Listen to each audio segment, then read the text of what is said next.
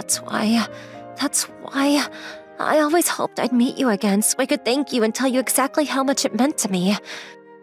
So, thanks. It's because of you that I was able to get into my first choice of school. I'm glad I could help. But was I really that unrecognizable? You looked straight at me, and we've talked in passing before. Yeah, but back then, you didn't look the same as you do right now, right? And not only that, but just looking at guys for that long started to make me feel sick. And recently, you've all started to blend together into the monolith face and voice.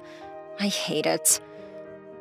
Yeah, I've noticed how your expression would stay pretty stoic no matter what anyone said.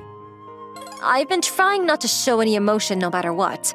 Otherwise, they'll use it against me somehow. Although in a way, that kind of backfired too. Huh.